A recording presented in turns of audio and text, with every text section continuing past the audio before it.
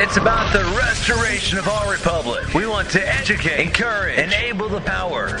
We stand for integrity, honesty, self-reliance, self-defense, and most importantly, no compromise on our foundational principles. This is America's Voice Now. Find America's Voice Now on Facebook and at americasvoicenow.org. Here's Michael Evans.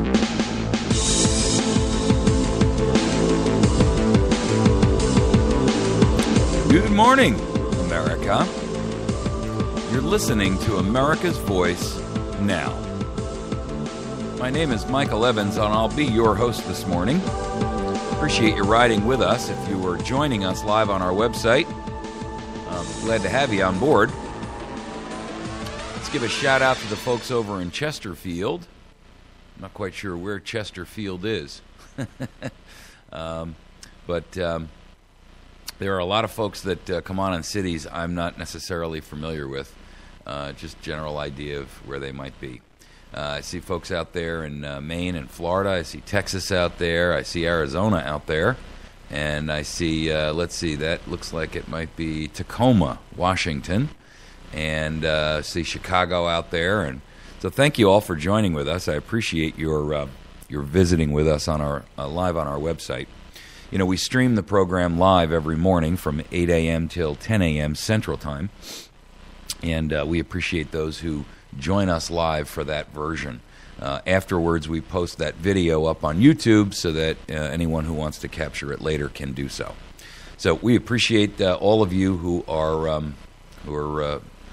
capturing us, whether you're doing so on our live site on YouTube, on Patriot FB, Patriot Facebook. And by the way, if you haven't become a member yet at Patriot FB, I strongly encourage you to do that. Not only is AVN up there, but there are a number of other great hosts up there, including J.J. McCartney and Tom Lakarova and Jeff Norton. These guys all do radio programs there. You can stream a great radio program there called Patriot Radio and Patriot FB Radio, and you can listen to music in between the hosts, and it's a great opportunity and a way for you to stay in touch with other Patriots. There's no trolls allowed on Patriot FB. So if you're sick and tired of Facebook and the nonsense over there, make sure that you get away from there and get over to patriotfb.com. I want to talk this morning about kind of a theoretical issue. And the reason I want to do that is because I want to tackle the issue of some of the misconception, I think, that Americans have with what's happening around us. And when I say that, it's because we keep seeing all of these, yesterday I was in a pretty sour mood. And I wanted to get to the TTP and TPP treaty and go over the environmental aspects of that with you guys. And I didn't get a chance to do that because, frankly, I'm so frustrated at the lack of intent that I see in most Americans today about doing something, because they use as an excuse the fact that, or the rationale, I should say, that, well, no one can really explain why this is happening or what's happening, and we don't really know what, government's intentions are and all that, right? We can't prove it, Well, with all due respect, I've got to bring that back to a completely different perspective. And the reason that I say that is because it's time that we stopped waiting for some level of empirical proof to be produced by the people themselves who are the corrupted. In other words, waiting for some Senate hearing to come out and say, okay, here's the empirical documentary proof, is never going to resolve the problem. We're never going to see that, ladies and gentlemen, because these people are investigating themselves. And there's an old adage out there called Occam's razor. I want to talk a little bit about it this morning. It's a philosophical and scientific or theoretical principle. And basically, it's from a guy named William of Occam, who lived in 1287 to about 1350. And remember, people didn't live that long there, right? So, I mean, he was in his 60s. And the principle is simply one which says that when you are looking at a situation and two or more theories are possible, the most likely answer is the one that requires the simplest level of explanation. So I want to evaluate what we're seeing going on in our nation today, utilizing that principle that when you are looking at any given situation and you're trying to evaluate or establish what is the truth, that given the various explanations that are available, the simplest one is almost always accurate. Now, to be fair, this isn't a hard and fast rule that applies in every instance, because it's not, it's a theory, essentially. It's a heuristic diagnostic tool and a discovery tool to guide in principle. But the idea is, and it holds water, if you look at almost any situation, you can see the application of Occam's razor. So, the idea of sitting there and taking multiple competing theories and trying to determine where the truth lies is almost invariably solved by saying that the simplest truth, the most obvious truth, that has the least number of conjecture principles assigned to it, is more than likely the most accurate. And when I look at things like the questions that I posed this morning up on americasvoicenow.org, Facebook and Patriot FB and the other places where we post media, I posted up there a number of issues. One, that the question has been whether or not the NSA has been spying on members of Congress. There was a Senate hearing the other day, and they were flatly asked. Of course, they dogged around it and wouldn't really say.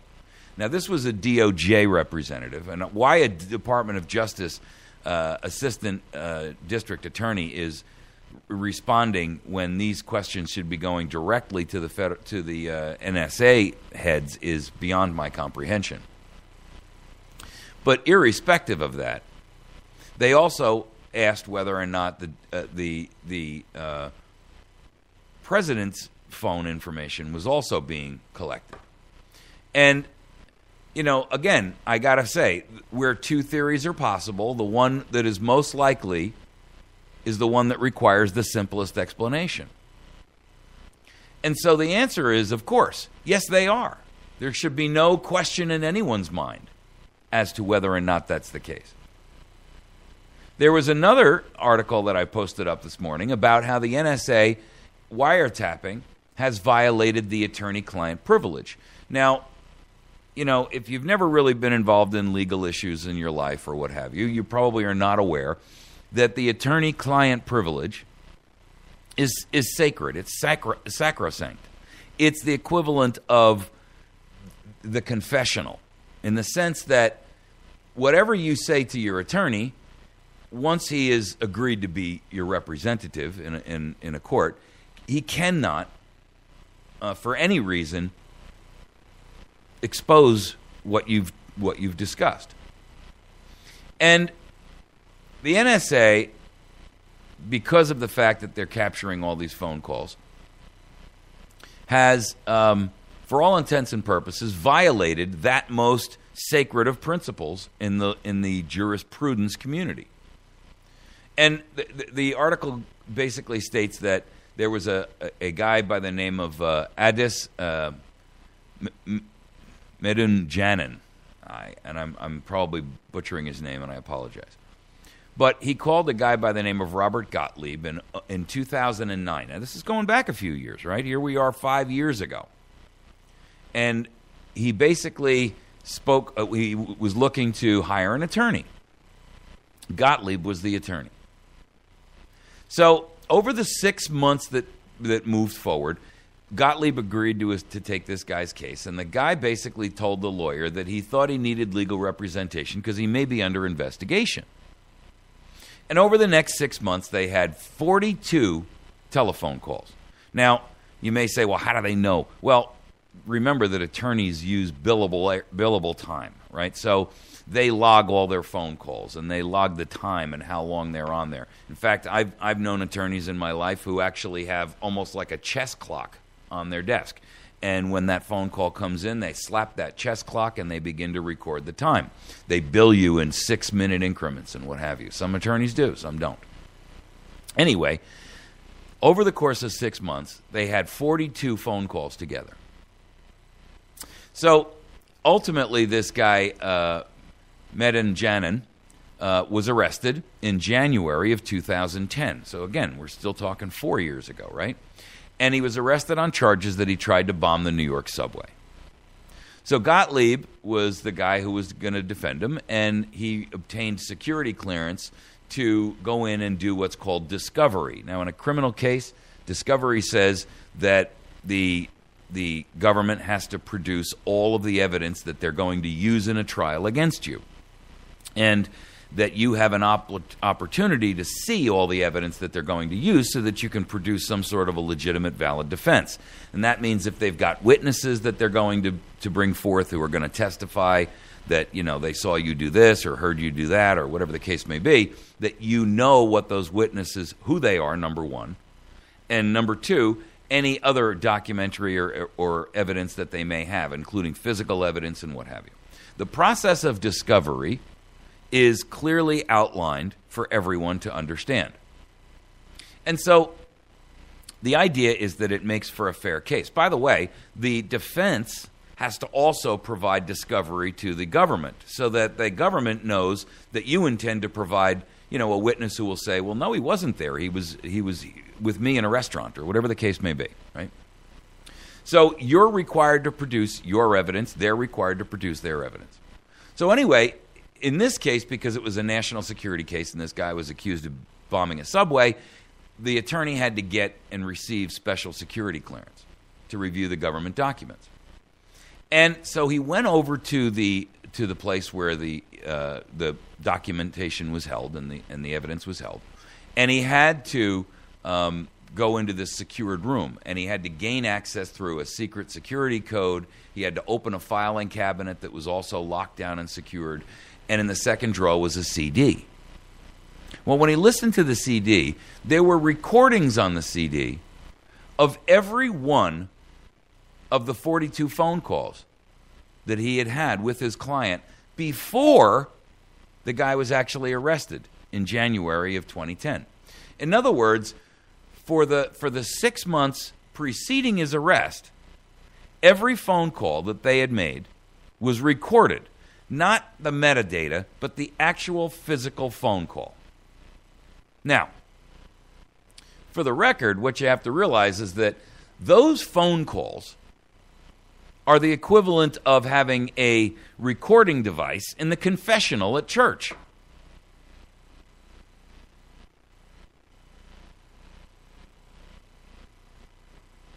Ladies and gentlemen, when you ask, is the NSA monitoring Congress and listening to their phone calls? Is the NSA monitoring the president and listening to his phone calls?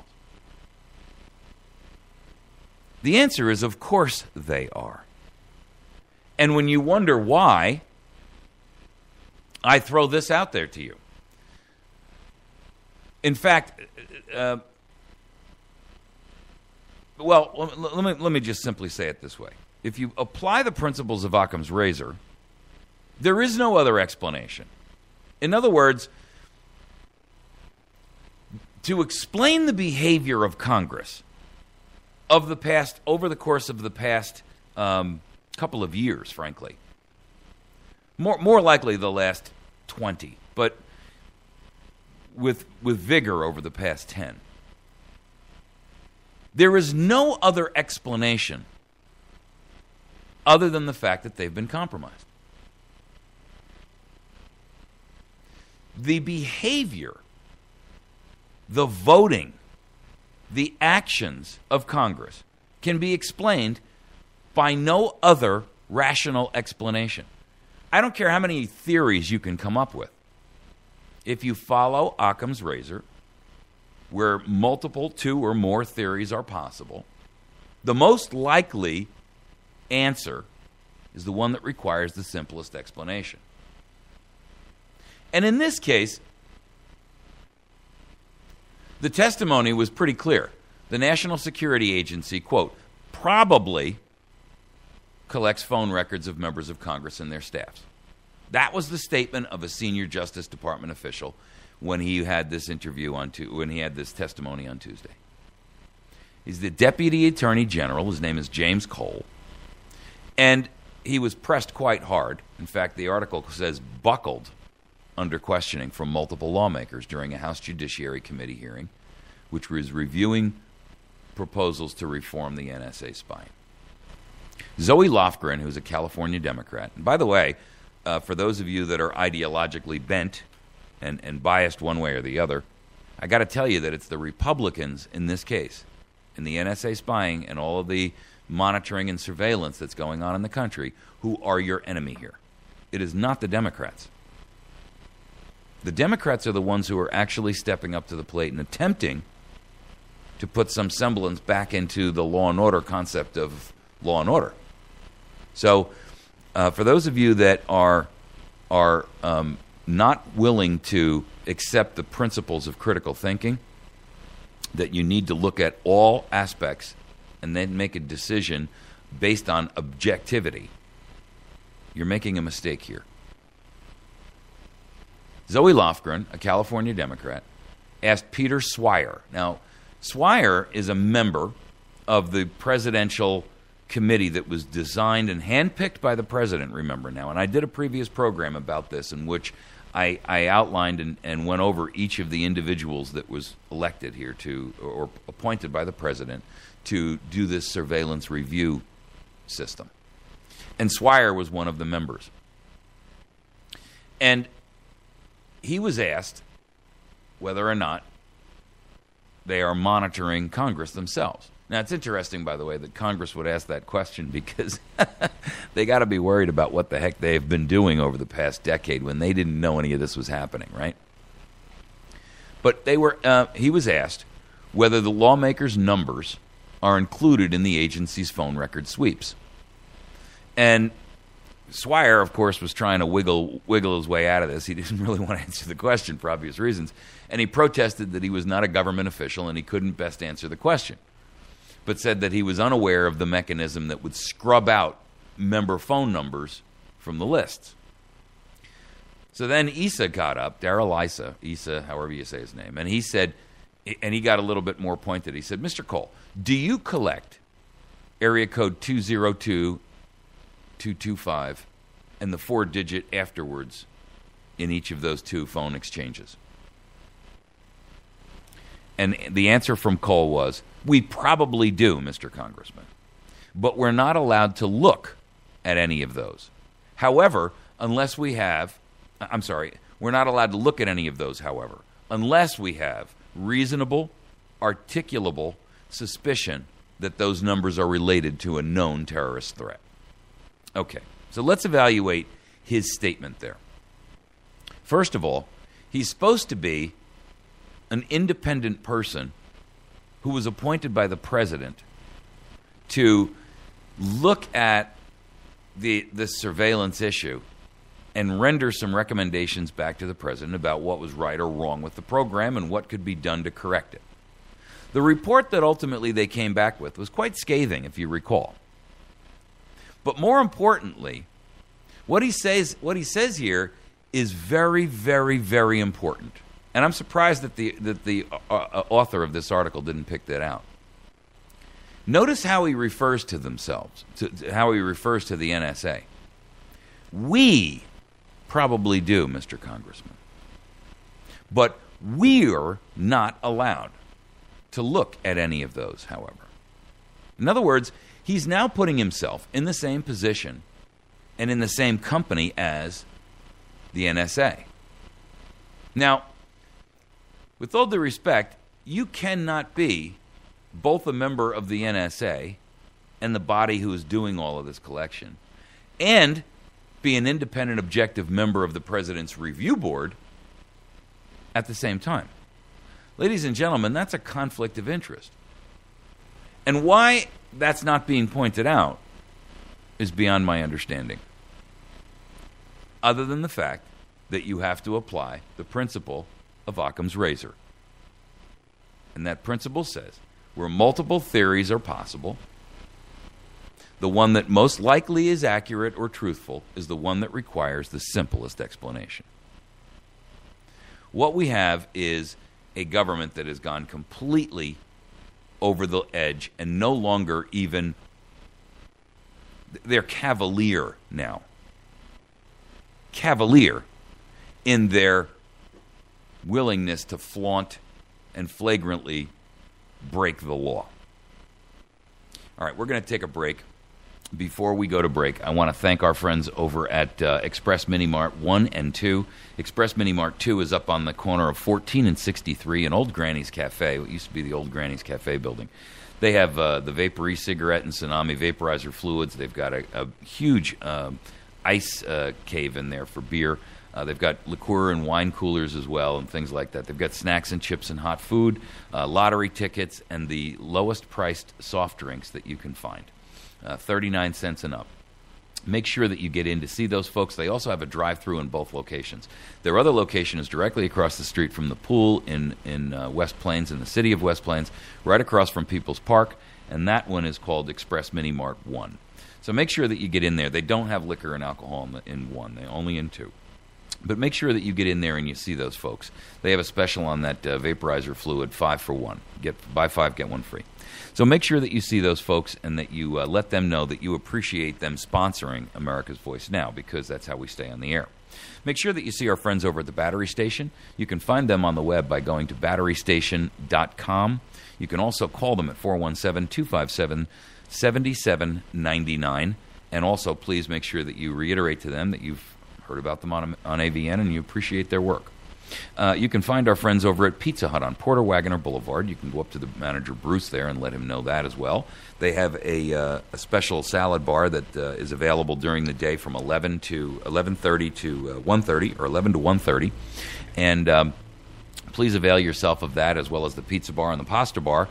And Tuesdays and Thursdays, they have a special $5 day, which is a reduced price lunch.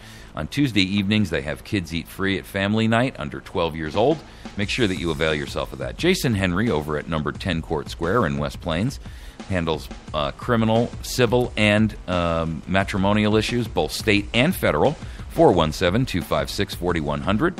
Our friends over at Patriot Cigar and Tobacco Shop, they are on the square in West Plains, 417-257-1776. And then make sure that you swing into Wits End Classic Barbershop and get yourself a haircut. I was going to go there yesterday, but it snowed.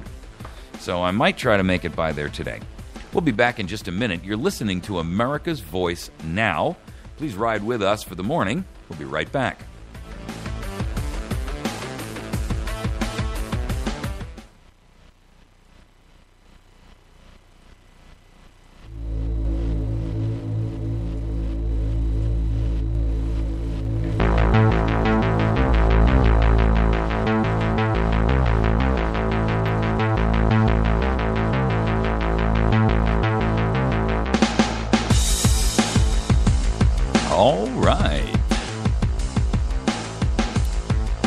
Video guy makes fun of me whenever I do that.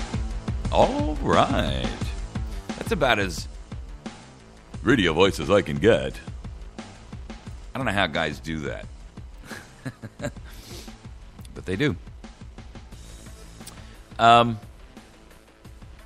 Let's just touch on a couple of things here. You know, this topic for this segment here is going to be about eminent domain. And how, when the court approves tyranny, that's no excuse to declare it to be accurate or right or legitimate or anything else. And the reason I say that is because when you look at Supreme Court decisions,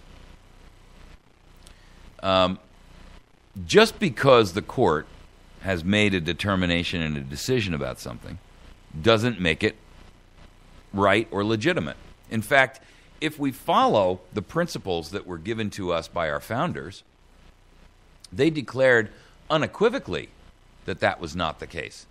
In other words, Jefferson basically came right out and said, if just because the court makes a determination, they are not the final arbiters of the Constitution, because they are in a position where they are in a conflict of interest.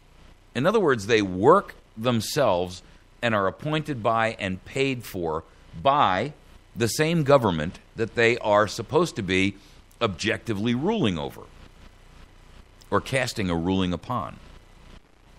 And when you look at the concept of how you can have a court that is or could possibly be objective, they can't be in a situation where they have a fiduciary responsibility to their employer while maintaining an equal fiduciary responsibility to the person who's in front of them.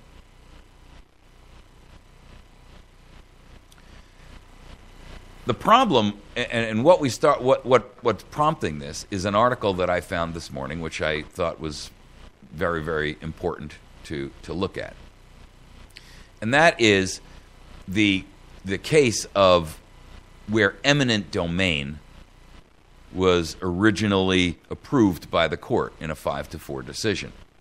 Now, this is an article out of the Weekly Standard, and this was the case that actually broke the back of the general public with regard to eminent domain. So let me explain first and foremost what eminent domain is for those of you that don't know. And if you know you're one of those lawyerly types and you know exactly what it means, or you've got a history or a real estate background, you just have to forgive the elementary explanation. But eminent domain is the principle where government can step in and take your property from you. They have to pay you some level of remuneration, but they can take your property from you based on the benefit that would be derived by society or the community in general. And in this case, where this actually took place was in Connecticut, and it was on a river, and the city wanted this 90-acre parcel, and there were homes all over this property. And they went in there and said, okay, we're going to kick you all out of here because we're going to raise this neighborhood, raise it as in destroy it, and they were going to create economic development that would, for all intents and purposes, raise the value of the property from a taxation perspective or what have you. And there were some people that pushed back and said, well, wait a minute now, these are our homes. I mean, you don't have the right to do that. And when we look at it in the context of, as an example, the Ozark Scenic National Riverways, in the 60s when the federal government was ceded the land by the state of Missouri, the federal government came to Missouri and they said, here's what we're going to do. You've got this beautiful rivers, or series of rivers. There's actually a couple of them that are part of it. It's Jack's Forks and other rivers. It's not just a river. It's a group of them. And they're in Shannon and other counties. But basically, they're pristine rivers. And the state owned a lot of land around them, but there was no federal land around them. And then there were private landowners that lived right on the river themselves. And many of those were original homesteads that were 150, 175 years in the family, right? And so the federal government came in and said to the state of Missouri, here's what we've decided. You're either going to give this property to us, and we're going to turn it into a national park called the Ozark Scenic Riverways National Park, or we're going to have the Army Corps of Engineers come in here and build a dam and flood it all. So the state of Missouri looked at it and said, okay, well, we'd prefer to have it as a river than flood it in a giant reservoir because we already have quite a few of those around here. And I'm speaking about this Ozark Scenic Riverways because it's right in my backyard, and it's a fight we're fighting right now against the federal government. And essentially, the government, the state relented and said, okay, we're going to give the property over to the federal government, which is really what they wanted. They didn't really want to flood it. They wanted the property. They wanted to turn it into a national park. But because the state wouldn't be cooperative, they basically held a gun to their head and said, if you don't give us this money, or this property, we're going to flood it and make it useless to you, which is essentially the scorched earth mentality of government. If we can't have it, nobody can have it, right? Sounds kind of like the abusive husband in a relationship. You know, I don't want her, and I beat the heck out of her daily, but if I can't have her, nobody can have her kind of mentality, right? Well, in this case, the state turned the property over to the federal government. They called it the national parks. The national parks called it the Ozark Scenic Riverways, and, so forth and so on. They went in and through eminent domain, removed all the owners of all the property on both sides of the river that was on the river itself and built this buffer zone that had a setback away from the river for whatever it was, a quarter of a mile, half a mile, whatever, to keep the river, quote, pristine. Now, many of those landowners didn't really want to leave. In fact, these were their family homesteads that had been in their homes and in their families and for generations and hundreds of years in some cases. And yet they weren't given a choice. Government utilized and abused its police power to force them out. Now, in the case here in Connecticut, there was a woman who went and filed a court case against this, and her name was Kelo, K-E-L-O. And it was the city of New London, Connecticut. And the case was filed back in 2005 when it finally made it to the Supreme Court. And she lost. The city was given the right, and the high court declared, based on its majority ruling, that, quote, economic development could involve and should involve using eminent domain as a methodology and a means to transfer private property from the hands of a private owner to an economically, quote, ambitious property owner. In other words, if you own the property, but there's a developer who wants to build a hotel there that would generate economic development and value for the city or for the county or the community, that their rights supersede yours. Wow.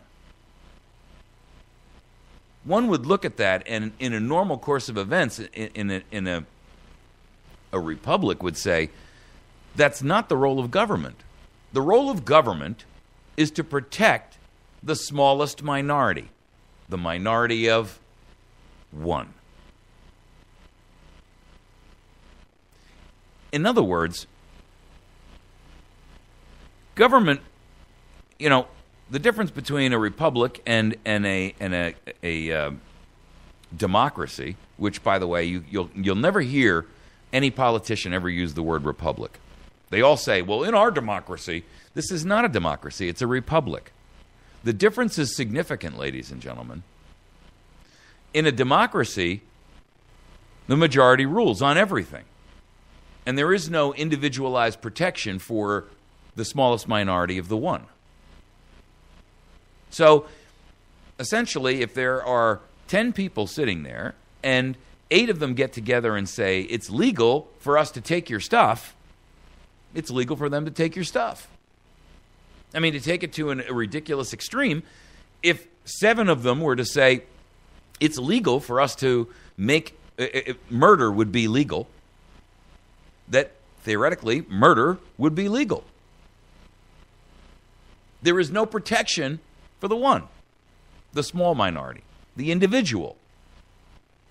And yet we know that in the infinite wisdom of the founders, they looked at this concept early on and said, that can't be. We can't have that.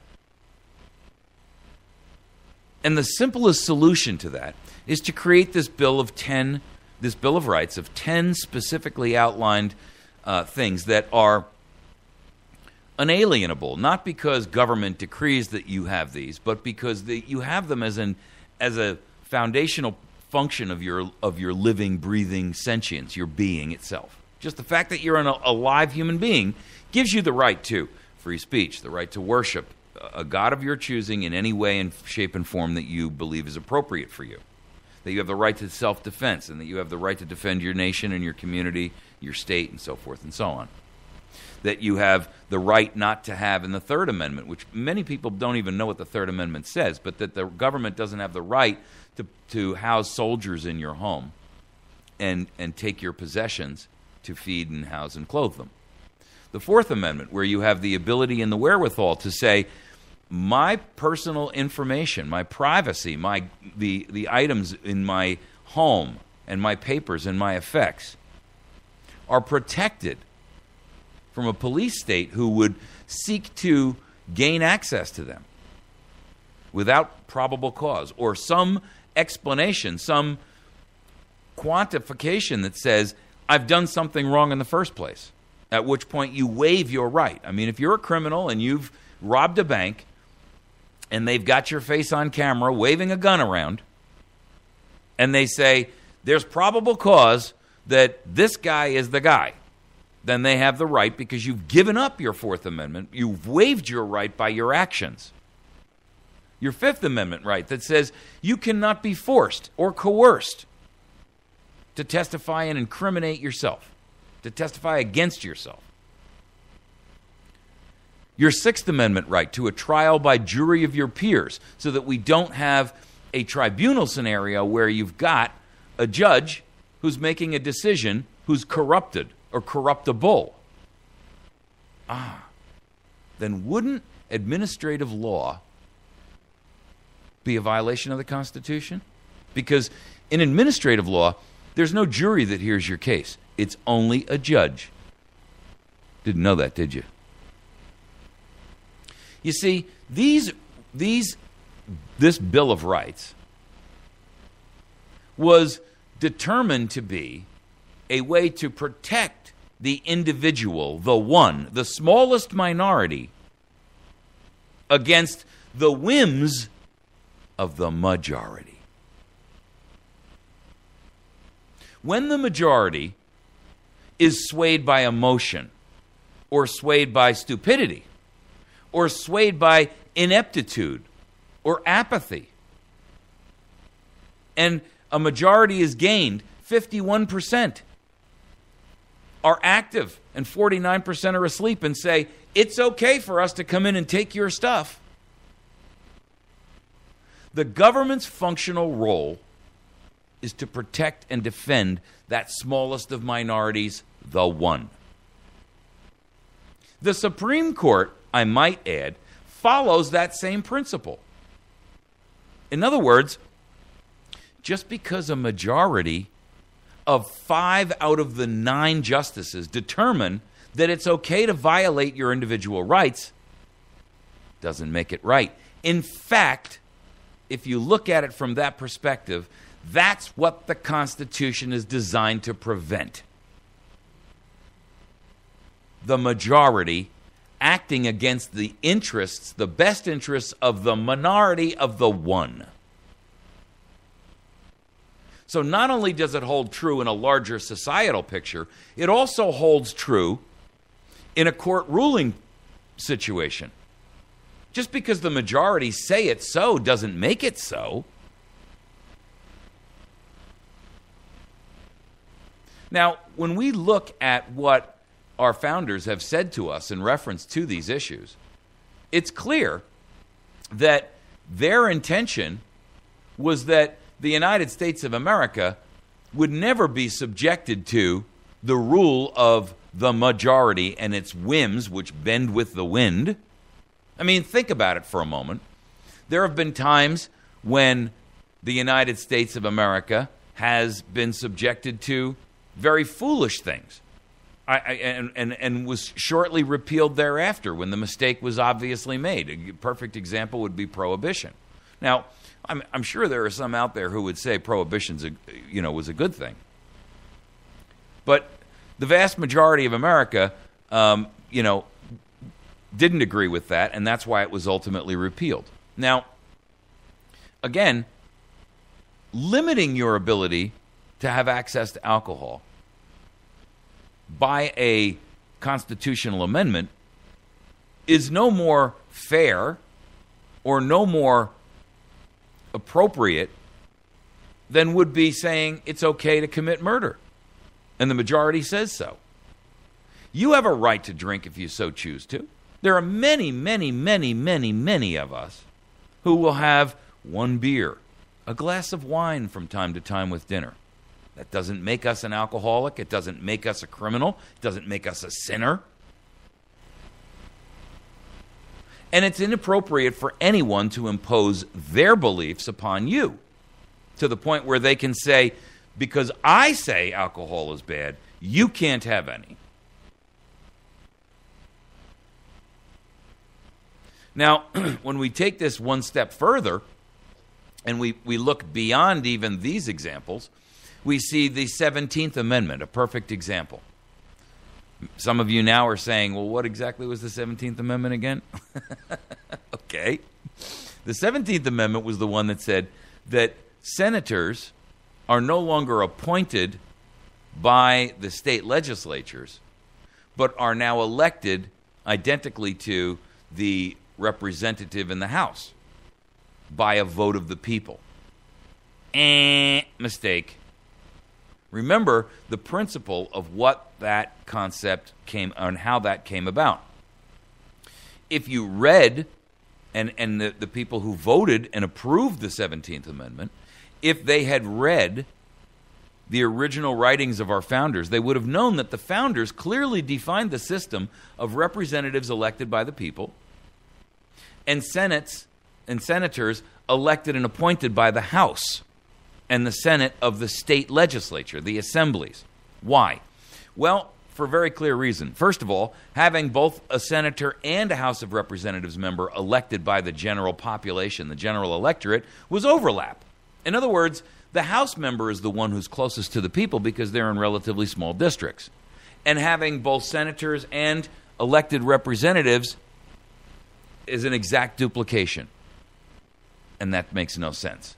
Secondarily, when you talk about a highly populous state, how many times have you actually even met your senator in person, other than when they're running for re-election? You don't. They don't come to your town hall meetings. They send a representative because they're too busy to hear the peasantry. So what you have is now the states have no representation. And that is where the 10th Amendment began to fall apart. You see, the concept was that senators would act on the state's best interests while the House of Representatives would act on the best interests of the people generally at large on a federal level. Voila. The magic and the perfection of the system that we had was destroyed by the 17th Amendment, which said no longer is the state legislature going to appoint a senator. Because as a result of that, two things have occurred. One, states have no representation. Therefore, the 10th Amendment was essentially voided.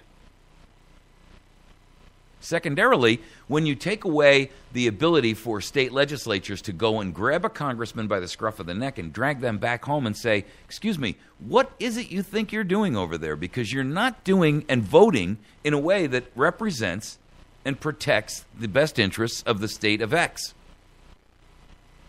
Get it? Perfect example. In Missouri, where I reside, Claire McCaskill went and voted for Obamacare, even though a state election or a state ballot measure had determined that 72% of the states said, we don't want it. The answer was 72% of the states said, we don't want Obamacare. This is before it was voted upon by the Senate and the House. 72%. Now, let's be candid. That's a pretty significant majority. And a representative is supposed to, for all intents and purposes, not substitute their greater wisdom for your peasant, peon, no good, small world view. They are supposed to act in concert with what the electorate is requesting. And 72% is a pretty strong electorate showing. And yet Claire went out there and voted for Obamacare in direct contravention and in direct opposition to 72% of the state. Now, at that point in time, were the 17th Amendment not passed, the state assembly would have had an opportunity to reach out into Washington and grab Claire McCaskill by the scruff of her silk blouse, dragged her back home, put her in front of a tribunal of state representatives and senators and said, "You are fired. Furthermore, you were given a direct order not to vote for that, and so we're now charging you with criminal malfeasance." Ladies and gentlemen, the whole concept of accountability was voided by the 17th Amendment. There is no accountability. Find a senator who is accountable to their state and their people. Find one. You can't. They don't exist. And I go back to the earlier example we did in segment 1 of Occam's razor. Have they been compromised? Of course they have. Because when you have two competing theories, the one that makes the most sense is the one that has the least possible complications. And you cannot justify the actions of the House and the Senate. You cannot justify the actions of senators who vote against the best interest of their own people in their own states and quite frankly, their own families, unless you look at the simple explanation that they've been compromised, co-opted, or coerced in some way. And when you look at a scenario where, like in Kelo, that the court comes out and says, we as a majority believe that it's okay for the state or the federal government or anyone else to utilize and abuse its police power so that we can take property away from one person to give it to a crony or someone who has lobbied or bribed the government to obtain a piece of land so that they can build a hotel or a strip mall. You kind of get the idea here. Okay, we're down to 1 minute left. Make sure that you visit our friends over at Express Mini Marts 1 and 2. One is up on 63 and 14 at Old Granny's Cafe. Make sure that you see the other one are straight across the street from People's Park in West Plains. Discount tobacco products and all kinds of chips and snacks and hot food and normal stuff you'd find in a mini mart. Make sure that you see our friends over at the Wits End Classic Barbershop, where you can get a great haircut for $10. He even does the old-style hot lather straight razor shaves. Treat your husband or your significant other or your boyfriend to that as a gift for birthday or maybe Valentine's Day. Wouldn't that be a wonderful Valentine's Day present? While you're there, swing into the Patriot Cigar and Tobacco Shop and buy him a nice cigar, or if he smokes a pipe, you can get him a pipe, some fancy tobacco. Anything along those lines, maybe an accessory that he would utilize for his smoking. Also, while you're there, if you've got a legal case that requires assistance, you can visit the law offices of Jason Henry at number 10 Court Square in West Plains, Catty Corner. And you can find him by going to his or calling his phone number at 417-256-4100. 417-256-4100. Very good attorney. Make sure that you see our friends at Pizza Hut. Tuesdays and Thursdays, they have a special for lunches, and every day they have a salad bar and pizza bar. Make sure that you get in there and see them. And then our friends at Battery Station at batterystation.com, 417-257-7799. We'll be back in just a moment, and we're going to hack the TPP.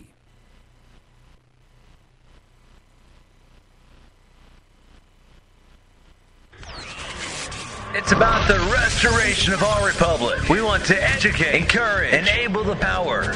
We stand for integrity, honesty, self-reliance, self-defense, and most importantly, no compromise on our foundational principles. This is America's Voice Now.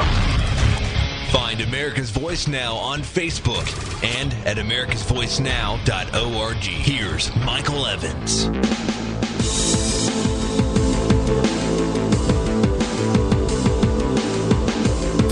All right. Good morning, America. You're listening to America's Voice right here, right now. You're joining us in the middle of our program. We are on the third of 4 segments, and we do this and follow this kind of outline every day, in which I basically try to find 4 different topics that we can spend about 20 minutes on each one and get a little bit more in depth than what you would ordinarily hear or see or obtain in a news format. The reason I do it that way is because the role of AVN, America's Voice Now, and my job is really not to give you, I mean, there's plenty of sources of news out there, both alternative and mainstream. I disagree with what most of the mainstream media does because I believe that they are, for all intents and purposes, propagandists. I call them the Ministry of Propaganda, in fact, or the MOP. The MOP is not interested in giving you truth. They're interested in giving you their particular slant and bias and in indoctrinating you, misleading you, and misrepresenting the realities of the world so that you can be herded mentally, physically, spiritually, psychologically. The alternative media, on the other hand, actively works to try to expose what the MOP refuses to talk about. But even some of the Ministry of Propaganda principles have overflowed, I should say, into the alternative media. And in some cases, it's kind of hard to tell the difference between the alternative media and the Ministry of Propaganda. In some cases, the alternative media is actually very self-serving. They're more interested in talking about those things that will help them, that individual host or guest or whatever, earn a living or personal ego push or aggrandizement or whatever the case may be. We try to avoid all of that. There's a couple of different ways that we try to do that. One, we don't sell anything. I've not written some book. I'm not pitching it. We live purely and exclusively on donations from our listenership. I very, very rarely make a pitch for money. Once in a while, I got to throw it out there. But, I mean, there is no income here other than the donations of listeners. The advertisers who advertise with us essentially pay the bills to keep us on the air in terms of radio, the cost of what it costs to be on a radio station. You buy airtime on radio stations, folks. I'm not big enough for them to say, yeah, we want to carry him and we'll pay him. So any money that comes in from advertisers goes straight to pay bills. I don't take a salary. I never have. I've never been paid. And so the idea is we don't want to pollute and corrupt our message by turning this into a for-profit enterprise. Because once we do that, then we're no longer about telling the truth, and we're more interested in whether or not our advertiser says, hey, wait a second, I can't advertise with them because he's making a statement that's too controversial, and therefore I can't have that as part of my business. Frankly, if one of our advertisers doesn't like something I say and they want to leave, have a nice day. If one of our advertisers were to say to me, I can't advertise with you because of something that you said. You use the word treason or you use the word tyranny, and I'm too politically correct for that. Well, first of all, they wouldn't probably be one of our advertisers, but the truth of the matter is I would say to them, well, then have a nice day, because if you think that I'm going to stop using that word, you're misinformed. So the concept of the alternative media and what its power is pretty significant in the sense that I don't think a lot of folks realize just how important it is that we have a method or a group outside of the Ministry of Propaganda that's pitching us. I took this concept of the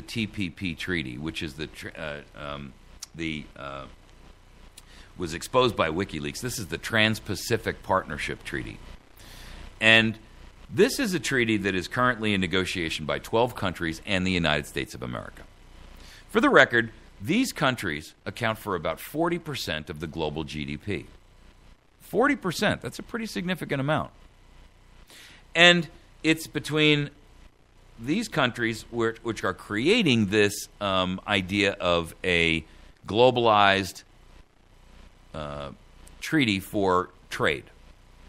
What they don't tell you is that they do it under the guise of trade, but there's a lot more in this than just trade. And what bothers me about this is that the TPP has been in negotiations now for 5 years.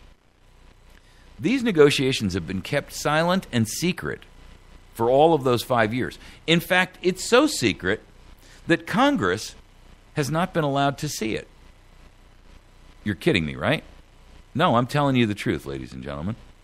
In 5 years, 26 separate chapters dealing with various aspects of trade have been negotiated by multinational conglomerate corporations and the heads and the trade entities of these 12 given governments. They've not allowed Congress to see it, even though Congress must, by constitutional requirement, or at least the Senate, must vote on every treaty. And they have to ratify a treaty before it's applicable across the country. Now, they've been told by the administration, who's the leader, if you will, of this particular boondoggle, that the president wants what's called fast-track authority on this particular treaty and another one called the TTIP. And let's just focus on the TTP for a moment, or the TPP treaty for a minute. I don't want to get into the TTIP for a minute, because there are two different things. And one, the TTIP deals with the European Union, and it's more of a merger of the United States politically and economically than this one. This is a trade pact, but they're both labeled trade. But the truth is, there's so little trade involved in them in terms of the aspects of how you would look at trade, that they're really it's a mask, and it's a false mask, because what's underneath it is far more dangerous. These are implementations of the principles of Agenda 21, globalization, and the loss of sovereignty and the end of national borders and nationalism and the concepts of individual countries having their own sovereign law. The idea behind both of these treaties, but the TPP, and is what we're going to focus on this morning, is that multinational tribunals will be formed, which will have responsibility to make determinations about what and whom and how these rules and laws are honored and by each individual signatory country. And in this case, this particular chapter was obtained surreptitiously by WikiLeaks. Now, why a chapter, and there's two chapters that have been captured by WikiLeaks. We're going to talk about this one today, which is the environmental chapter. Why this had to be surreptitiously obtained by WikiLeaks when it's going to make all of us subjected to its parameters is beyond me. Why Congress is prohibited from seeing it when they've actually got a vote on it, or at least the Senate does, tells me that there's something desperately wrong. It's another of the Pelosi moments of we got to pass it to see what's in it mentality. And in this case, WikiLeaks obtained this, and I don't know how they got it, and I don't really care. But I've pored over it, and I've done some homework on it, and I've looked at some of the parameters that are associated with it, and I've read between the lines and utilized some critical thinking skills to try to identify what the issues are surrounding this. Now, this particular one is 23 pages. And basically, it covers environment and environmental law. And this particular version is dated November 24th, and it was released by WikiLeaks on January 15th. So it's only 2 weeks old. I got a copy of it, I printed it out, and I read through the entire thing. And what they're talking about here is restricting access and well, I'll tell you what it is. Environmental law, for the purposes of this chapter, and it's a definitions section. Environmental law means any statute or regulation of a party. And I want you to listen for the next two segments as we talk about this, because it's important that you understand this is a legal document and we're being bound by it. So in other words, when we talk about things where we're bound by it and the words shall and may are used, this is a contract. And we're making our nation a party to it. So what's in it is critically important because it's what we're agreeing to forevermore. And the idea that this can be negotiated in secret and kept and withheld from Congress, who's actually got to ratify it, and withheld from the American people so that we could have some input with our senators and say we want it or don't want it, is unconscionable. Furthermore, to give the president what's called fast-track authority, and you'll hear that term used, to give the president fast-track authority means that he can put it up for a vote, and it cannot be amended. Now, the reason for that is simple. He doesn't want it amended because it means that 5 years' worth of negotiations would be tossed down the bowl. In other words, he can't go back and say, okay, the Senate has ratified it, but they say you got to pull out lines 1 through 68, 67 through 211, blah, blah, blah, blah, blah. So he's pushing for what's called fast-track authority, which means that you can either vote yes or you can vote no. But you can't vote no subject to this or yes subject to some changes. With all due respect, if this was negotiated in secret, and Congress has never been given a look at it, and then they're ordered to vote for it without any modification, don't you smell a rat somewhere in there? Isn't there something desperately wrong with an agreement that will require us to lose our legal standing and our sovereignty, to turn over our sovereignty to an international tribunal, for our courts to no longer be in control of our law, for our Congress to not be in control of our law anymore because these tribunals make the law, and Congress has essentially co-opted itself out of existence? Who would do such a thing? And why?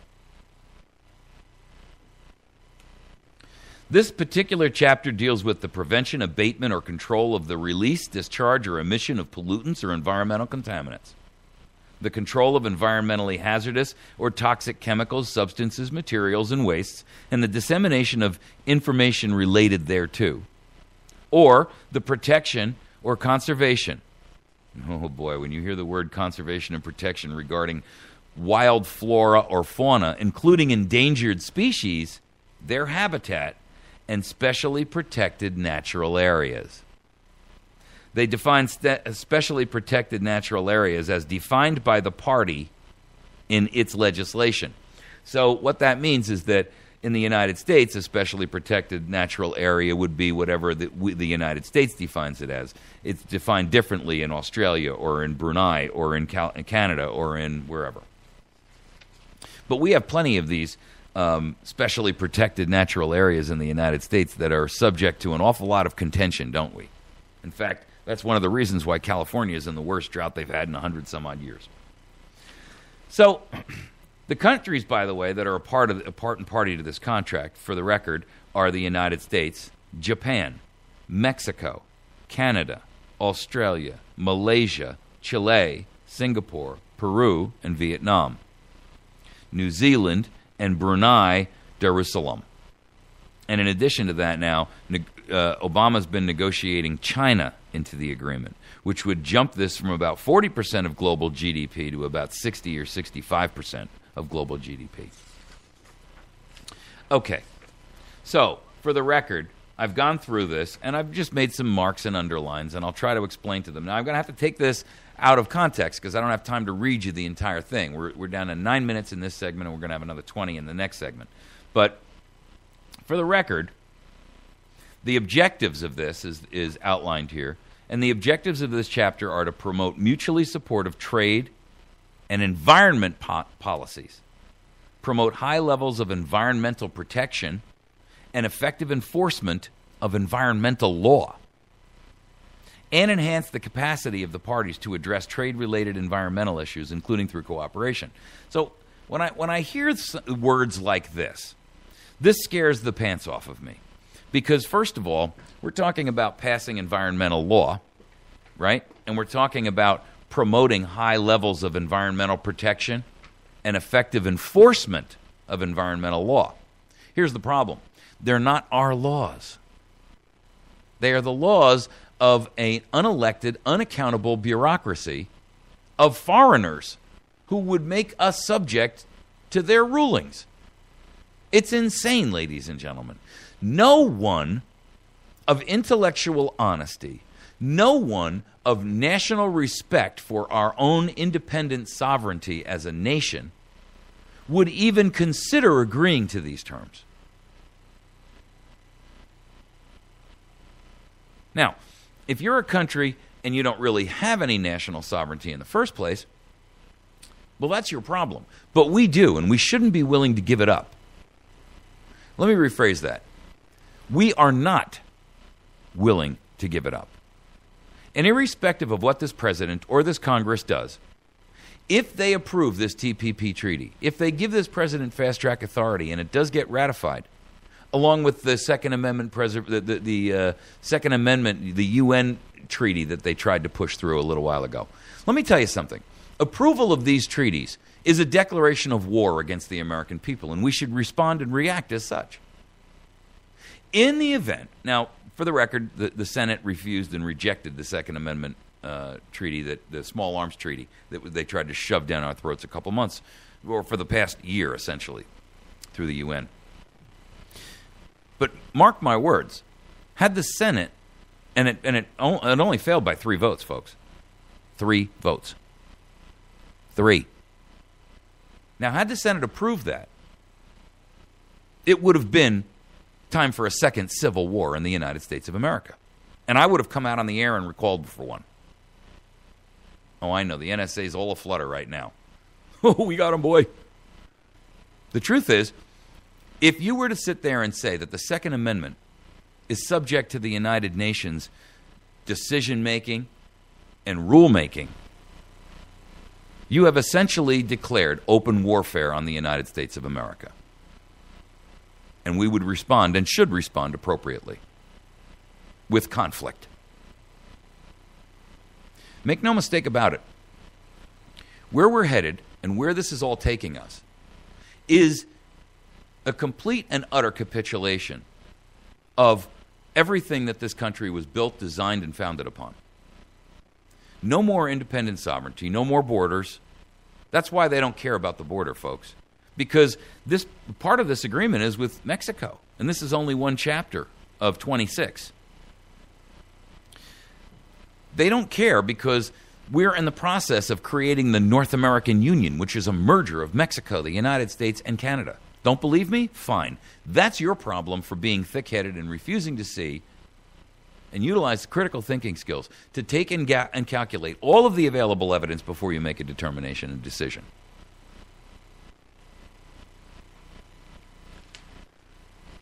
The second objective is taking account of their respective national priorities and circumstances. The parties recognize that enhanced cooperation to protect and conserve the environment and, quote, sustainably manage their natural resources.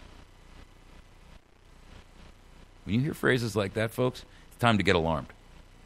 Bring benefits which can contribute to sustainable development, strengthen their environmental governance, and complement the objectives of the TPP. Wow. So, essentially, it is the national priority of the United States for us to enhance cooperation that will strengthen environmental governance and complement the objectives of the TPP, which is complete and total evisceration of state sovereignty. State meaning the whole United States of America. And to conserve the environment and sustainably manage natural resources, contributing to sustainable development. Ladies and gentlemen, this is the implementation of Agenda 21 without calling it Agenda 21. Just this chapter alone. Because they actually later on go out and tell you that sustainable development is defined by the United Nations ISSC, which is Agenda 21. I mean, it's amazing. They're doing a backdoor run. The third objective is the parties further recognize that it is inappropriate to set or use their environmental laws or other measures in a manner which would constitute a disguised restriction on trade or investment between the parties. So what they're saying there is it would be inappropriate for the United States of America, as an example, to create an environmental law that would act as a restriction on trade or investment between the parties, as a blocking measure, a poison pill, if you will. Well, with all due respect, it's not their place to tell us what we can and cannot do. And once we've agreed to this, we've already agreed that we are recognizing that it's inappropriate to set or use environmental laws or other measures in a manner that would do those things. You see, we're giving up our right. We're waiving our right. It's like going into a police station and saying, I waive my right to my Fifth Amendment, and I'm agreeing that I'm going to testify against myself. You can't take it back, folks. It goes through a whole group of general commitments. The parties recognize the importance of mutually supportive trade and environmental policies and practices to improve environmental protection in the furtherances of sustainable development. They do. The parties recognize the sovereign right of each party to establish its own levels of domestic environmental protection and its own environmental priorities, and to set, adopt, or modify accordingly its environmental laws or policies. You can't have it both ways, folks. You can't say that the countries have the sovereign right of each party to establish their own levels of domestic environmental protection when in the prior chapter it says, or prior paragraph, it says that you recognize and that it's inappropriate to use those environmental laws or other laws and set them in a way that would enable you to restrict trade. It's crazy. Each party shall strive to ensure that its environmental laws and policies provide for and encourage high levels of environmental protection and shall strive to continue to improve its respective levels of environmental protection. The parties, I'm skipping over 4 here. I'm sorry, I'm not going to skip over 4. No party shall fail to effectively enforce its environmental laws. No party shall fail. In other words, you cannot fail, and there are repercussions and if you do. No party shall fail to effectively enforce its environmental laws through a sustained or recurring course of action or inaction in a manner affecting trade or investment between the parties after the date of entry into force of this agreement. Now you say, oh, well, that's just legal language. No, it's not. You see, the word force is used for a reason. Once we've agreed to this, it can be enforced against us. And there are penalties and repercussions if we don't. 5, the parties recognize that each party retains the right to exercise discretion and to make decisions regarding A, investigatory, prosecutorial, regulatory, and compliance matters, and B, the allocation of environmental enforcement resources with respect to other environmental laws determined to have higher priorities. We'll be back in just a moment.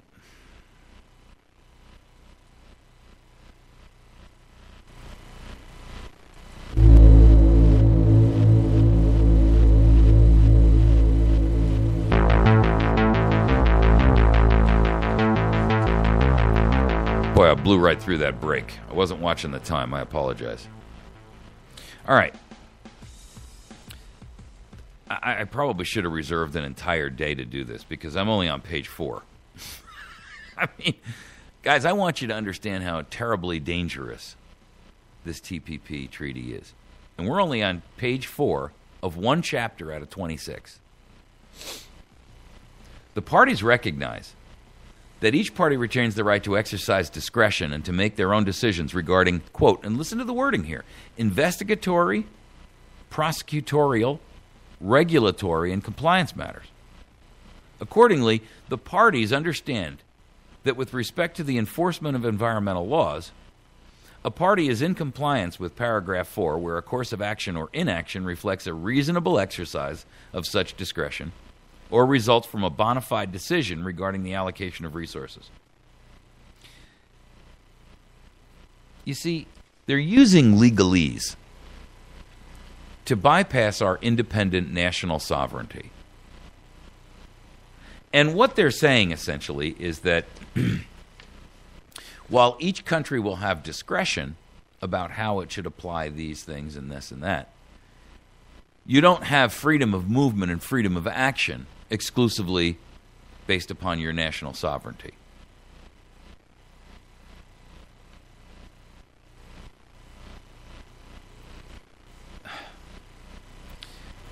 Multilateral environmental agreements. I'm jumping around here. If a party is found to be in non-compliance with its obligations under a multilateral environmental agreement through applicable compliance procedures under such agreement, and that non-compliance is in a manner affecting trade or investment between the parties, any other party whose trade or investment is affected and is a party to the same multilateral environmental agreement may request that the committee be convened to consider the issue by delivering a written request to each national contact point. The committee shall convene to consider whether the matter could benefit from cooperative activities under this agreement with a view to facilitating the relevant party coming into compliance with its obligation under the multilateral environmental agreement. Now, what that really means is essentially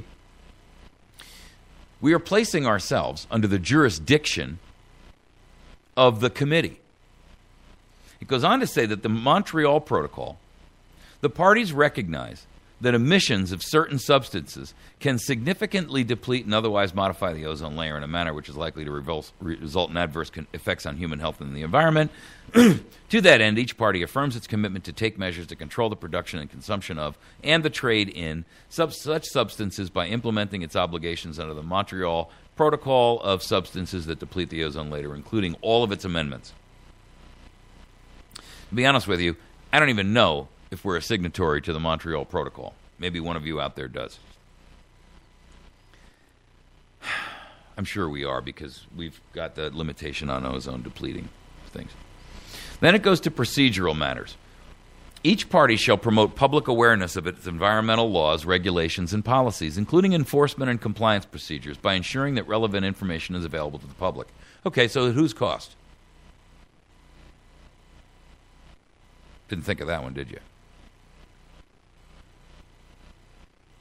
Each party shall ensure that interested persons residing in or established in the territory of that party may request the party's competent authorities to investigate alleged violations of its environmental laws, and that the competent authorities shall give such request due consideration.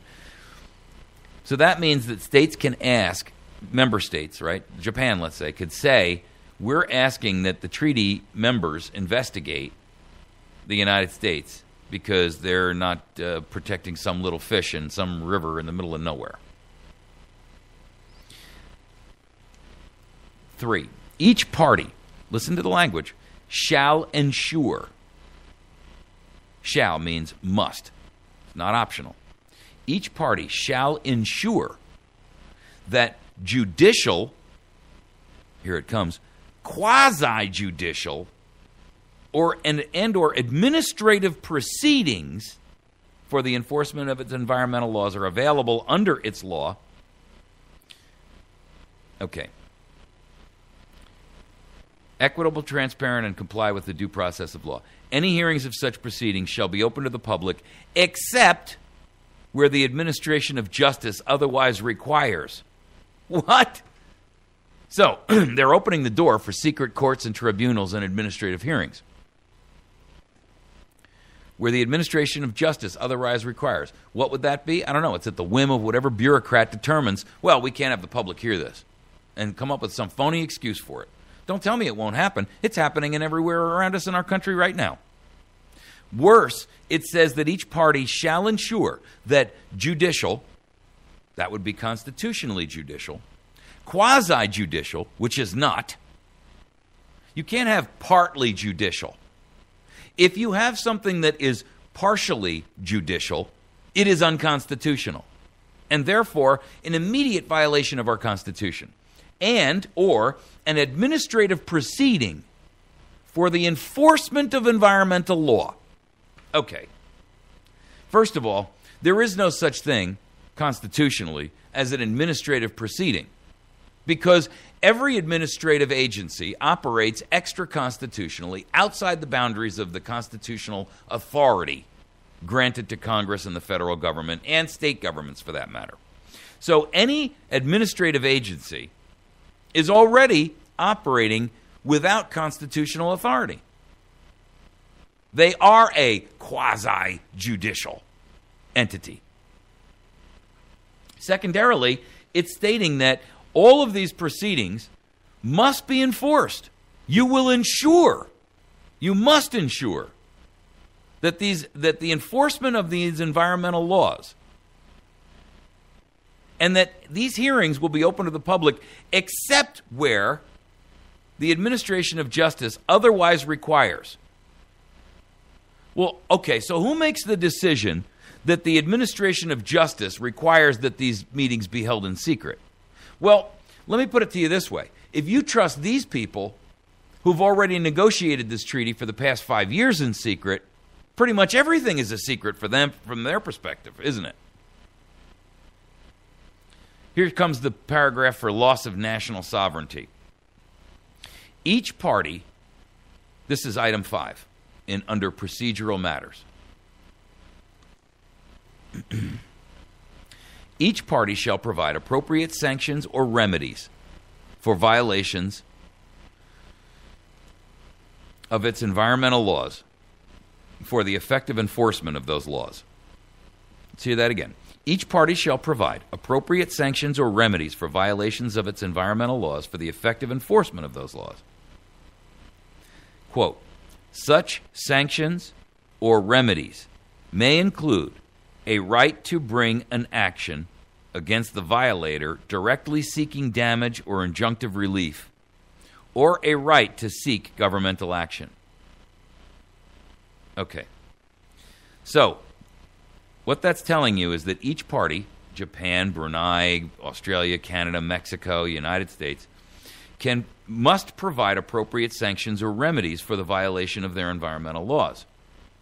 And these sanctions or remedies may include a right to bring an action against the violator directly seeking damages and injunctive relief. So the United States of America, if it violates any of the tenets of this, could be hauled before the tribunal by another member country and effectively charged where the remedy may include damages or injunctive relief. Damages would always incorporates money. And injunctive relief means that we could be ordered based on the determination of some administrative tribunal somewhere we have no control over. They're unelected. They're unaccountable. We don't know who they are. We don't know what country they're determinately from. They have made a decision and determination that they have the right and the authority to obviate and eliminate our Constitution and our own national sovereignty and place us under their jurisdiction where they have the right to enforce against us an injunctive relief that says we must do something or may not do something. Ladies and gentlemen, that is the loss of national sovereignty in a nutshell.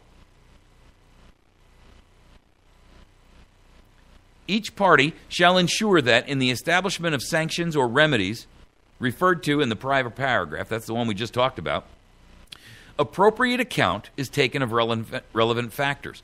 These factors may include the nature and the gravity of the violation, the damage to the environment, and any economic benefit the violator derived from the violation. So, this tribunal can say, okay, the United States has violated some law about wood cutting, and they've cut some tree down that Japan declares to be an endangered species, because the Japanese have cut them all down and cooked them for firewood over the course of the last 300 years. They don't have any left, so since we won't give them any, and they're natural here, or some other nonsensical argument. Then the determination by the administrative committee says that the United States is hereby injuncted from removing these trees And in addition to that, there's a financial loss associated with it, and the United States has to pay a fine of how many billions? You see, anytime we make ourselves subject and put ourselves under the jurisdiction of an entity that is not a member of the United States government itself, whether that's state or federal, we don't have any alternatives here. We are subjected to their determinations. To make matters worse, by the way, here it comes for in Article 6, opportunities for public participation. This particular paragraph kills the Freedom of Information Act. Here's what it says. Each party shall seek to accommodate requests for information regarding the party's implementation of this chapter. It doesn't say must, it says shall seek. In other words, they use the word shall for which is must, right? But shall seek. Seek means make an attempt. It doesn't mean must. And it creates an entire new bureaucracy in subsection 2. Each party shall make use of existing or establish new consultative mechanisms such as national advisory committees to seek views on matters related to the implementation of this chapter. Such mechanisms may compromise persons with relevant experience as appropriate, including experience in business, natural resource conservation, and management or other environmental matters. Where this goes a little further down the road is they are opening the door for groups like the Conservancy groups and the Audubon groups and the Sierra Club to manage and be the entities that make up these advisory committees. I'd have to explain it to you in greater detail, and I'm not sure we're going to have the time. I've only got 12 minutes left. But here's my point. They're setting the stage to enable groups, these environmental extremist groups, like the Sierra Club and others, the Nature Conservancy and all of these other pro-environmental extremists, to have control of these committees, to be made up of them, and for them to make the determinations and the rules and the decisions that we are then forced legally to abide by, with criminal, financial, and regulatory penalties associated if we fail. Ladies and gentlemen, if you want to be under the thumb of the Sierra Club, that's on you.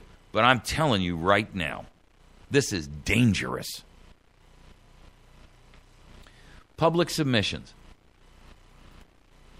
There's a section in here under 2E that creates secret courts. Each party shall make its procedures to the receipt and consideration of written submissions readily accessible, etc., etc., etc., but shall not raise issues that are subject of ongoing judicial or administrative proceeding. So what that's saying is, essentially, if the issue that you want to raise and try to get a public submission or public information about is the subject of an ongoing judicial or administrative proceeding, you're not entitled to any information about it. It's like going to the FBI and saying, questioning them, and they say, well, I'm sorry, but we can't respond because we're under an open investigation, which is always the excuse for secrecy.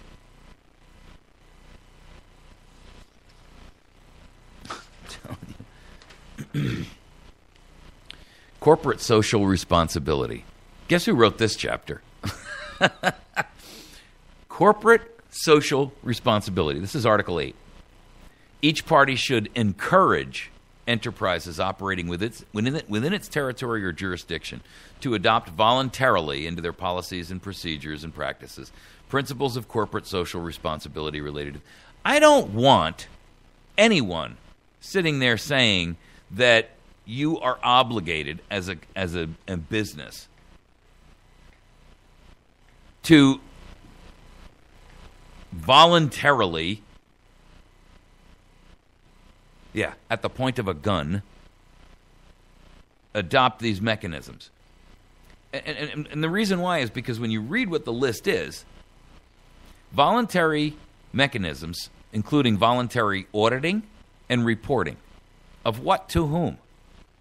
All your financial data to go to some unaccountable, unelected bureaucrat somewhere in some committee? Market-based incentives, voluntary sharing of information and expertise, and public-private partnerships. There's the key word for Agenda 21, folks. And that they can contribute to the achievement and maintenance of high levels of environmental protection and complement domestic regulatory measures. If it's voluntary, that's pretty delineated for a voluntary position that a corporation or an entity or enterprise ought to take. Therefore, in accordance with its domestic laws, policies, or regulations, and to the extent it considers appropriate, each party must encourage. So you see, when you say encourage and must, they're mutually exclusive. It's an oxymoron. Encouraging means a voluntary effort. Shall encourage means that you must encourage at the point of a gun the following behavior. The use of such flexible and voluntary mechanisms to protect natural resources and the environment in its territory, and its relevant authorities, businesses and business organizations, non-governmental organizations, that's the NGOs out there, the Sierra Club and the Nature Conservancy, and other interested persons involved in the development of criteria used in evaluating environmental performance with respect to such voluntary mechanisms to continue to develop and improve such criteria. Further, where private sector entities or non-governmental organizations develop voluntary mechanisms, this is essentially the junk science clause. Just like the climate change debacle, they're careful to cover their tracks to eliminate embarrassment with ClimateGate scandals. Essentially what they're saying here is that these organizations and these relevant authorities are all being forced to cooperate voluntarily, and that these environmental extremist groups, including these non-governmental agencies, must take specific action. And in addition to that, further, where these private sector entities or non-governmental organizations develop a voluntary mechanism for the promotion of products based on their environmental qualities, each party should encourage those entities and organizations to develop such mechanisms that, one, are truthful, not misleading, or take into account scientific and technical information, and where applicable and available are based on relevant international standards, recommendations, or guidelines and best practices. Okay. Understand, when you hear the terms recommendations, guidelines, and best practices, those are always directly related to junk science. This is the same stuff that's in the Kyoto Protocol, the Montreal Protocols, and all these other environmental agreements, including Agenda 21 out of the UN and the entire UN global climate change agendas. What they're saying is that these relevant international standards, recommendations, guidelines, and best practices must be followed. And so this is the equivalent of, and honestly, the president may have stated in his State of the Union address that the issue of ClimateGate and climate change is confirmed. But let me tell you something. It is not confirmed. It is not obvious. It is not his determination to make. The guy can't even spell scientific. And I have to tell you, ClimateGate itself proved that the entire climate change issue, not to mention the weather we're having over the past couple of months, is bunk. And even if the science is wrong, we're obligated to live by it. This is insane. I haven't even gotten past page 7. Page 7 out of 23 pages. And I can shoot this thing so full of holes right now that anybody who would be willing to sign this, including any senator, would be a damn fool. If you would like, please take this subsection, these two segments, and forward them on to your senator. In fact, go one step further. If you have contact with him, make him watch it with you. Or her.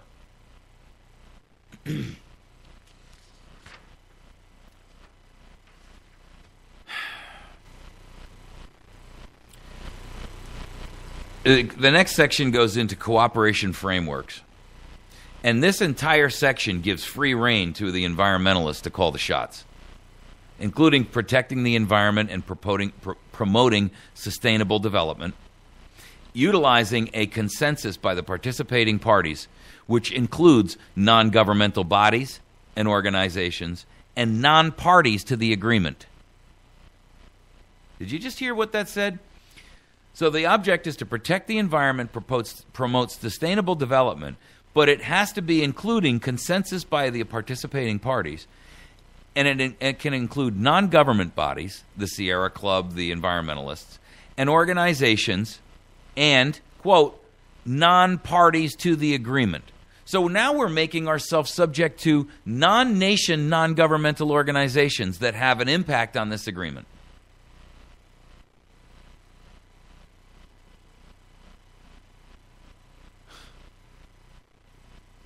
The parties, where possible and appropriate, the parties shall seek to complement and utilize their existing cooperative mechanisms and take into account relevant work of regional and international organizations.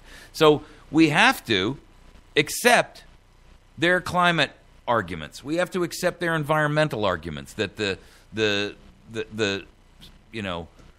pinky snail is there's only 8 left on the planet. Then, on top of that, we have to create these indoctrination sessions that we're obligated to participate in. The parties agree that cooperation may be undertaken through modes such as dialogue, workshops, seminars, conferences, collaborative programs and projects, and technical assistance to promote and facilitate cooperation and training, the sharing of best practices on policies and procedures, and exchange of experts. Who's paying for all this?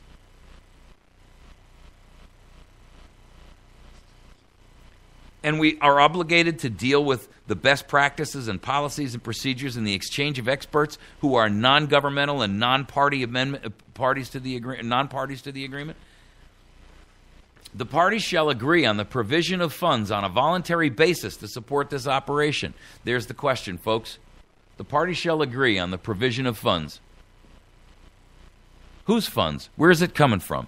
Oh, that's right, you and me, the taxpayer, the endless empty pocket that the government constantly has its hand in up until the elbow. Section 9, the funding of cooperative activities shall be decided by the participating parties on a case-by-case basis. So here's another rub to make things even worse. Assuming, for argument's sake, that there's a need for funding of cooperative activities, the participating parties, including the non-governmental and the non-parties to the agreement, can determine on a case-by-case basis who's going to be responsible to pay. And guess who that's going to always be? You guessed it. Us. We're down to the last 2 minutes. I'm only on page 9.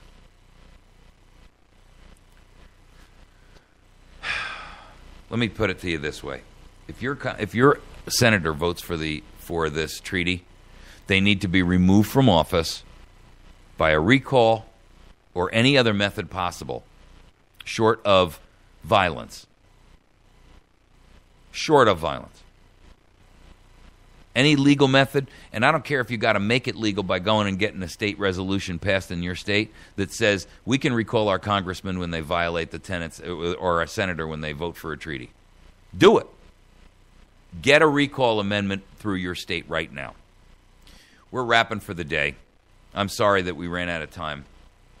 Make sure that you visit our friends over at Express Mini Marts 1 and 2. They are in West Plains, one on the corner of 14 and 63 in Old Granny's Cafe, and also the one that they have straight across the street from the People's Park in West Plains. Make sure you see Jason Henry's law office at number 10 Court Square, 417-256-4100.